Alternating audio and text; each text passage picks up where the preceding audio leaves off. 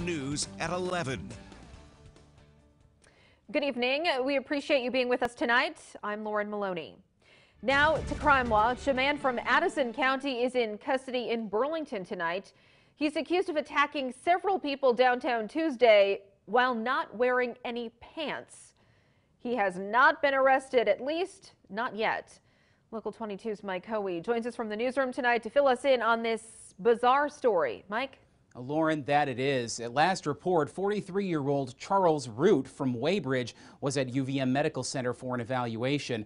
A Burlington restaurant manager who says he caught a glimpse of the suspect spoke with me today.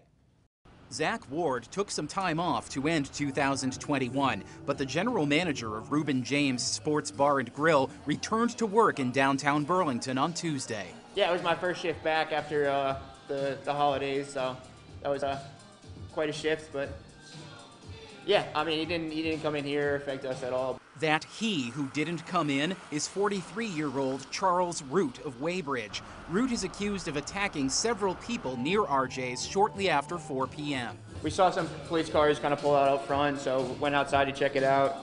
And basically I just saw, like, right on the corner of Church and Main, the police were restraining him. One of the alleged victims was reportedly a Burlington police officer. Others were civilians who found Root speaking incoherently while not dressed for January weather and reportedly tried to help him. I don't think he had any pants on. I think it's just like a shirt. And there were just like 3 cop cars around, and that was about all I needed to see, so it's kind of just a little disturbing. Root is also accused of spitting on law enforcement personnel while in custody. Zach Ward was glad to learn that the Burlington Fire Department evaluated Root's altered mental state and brought him to UVM Medical Center for treatment. And we've had issues with that before, and there was an instance a while back where someone got just given a citation, walked off, and 3 hours later committed another offense. Charges of disorderly conduct, simple assault on law enforcement, and attempted simple assault with bodily fluids are all pending further evaluation.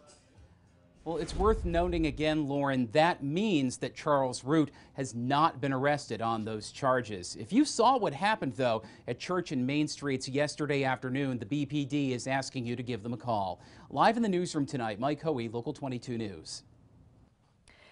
And Mike, a New Jersey man is in trouble in Vermont, facing 4 counts of attempted murder in Vergennes.